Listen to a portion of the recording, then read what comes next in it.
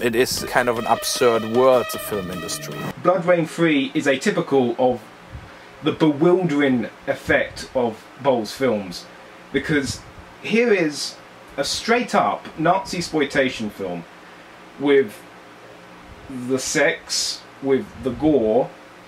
You see, kind of an interesting thing came into my head whilst watching the making of on the DVD, is that this has the same atmosphere as like a lower tier Canon Films production, in that the crew and everyone who's working on the film is kind of in on the joke, but the joke is that you're making a subpar film. Blood Rain 3 is a mediocre straight-to-video film from 2010. It's atypical. It kind of like it knows what it is, and it's not trying to reach lofty ambitions and fall flat in its fucking ass. It's not. All right, let's wrap this up before I shoot myself. How can I explain Blood Rain 3? Right, boring, self-righteous, tits, splatter, Nazis. It's the beast in heat with vampires. Not worth your fucking time. Move on. Motherfucker!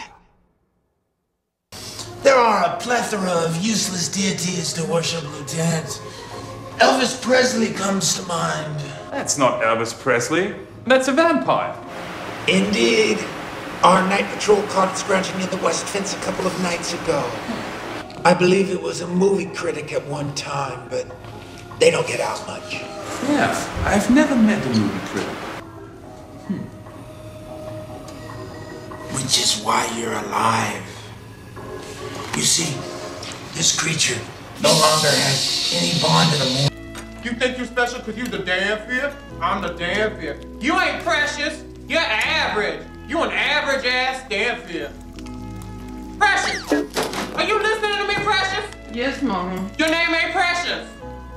No, Damn Mama. fear, bitch. Yes, Mama. Guess what? Yes, Mama. When's my blood gonna be ready? I'm hungry. When I'm done with it. Excuse me? I said when I'm done with it. Oh, Precious got some lip. Ain't that some shit? You think you special because you had a baby? You think you a grown-ass vampire? You just a baby giving it up for any werewolf on the street. You a dumbass damn fear bitch. Ain't you? You're a dumbass. What you say to me? Nothing, Mama. Put another egg in that shit. I want it nice and juicy. I want it to rip it. Yes, Mama. Who's gonna clean that motherfucking mess up? I just got new linoleum.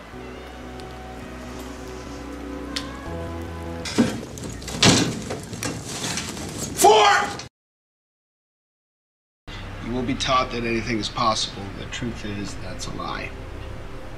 Parents are naive. They give hope to their children because it's what they had hoped for themselves. Truth is, my son will likely fall in line with the majority, just barely classified into a rapidly diminishing middle class. Let's face it, if he's not the 1%, he will be poor. Brandon Fletcher's character gives his usual sermon, and it was just as articulate and relevant as it was for 2016, as Capital Punishments was for 2012, and Rampages was for 2005, hope I'm getting that right. From there on in, we get a solid sequel that has way less of a budget than the previous two sequels.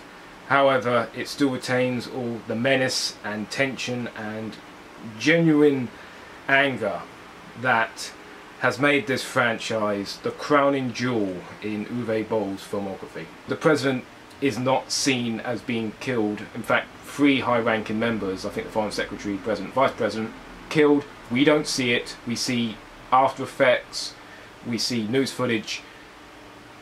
This isn't that kind of film. Subtlety is not what made Rampage good. It was hyperbole in the name of a message. Rampage President Down is, in my opinion, one of Uwe Boll's best films, at least of that I've seen.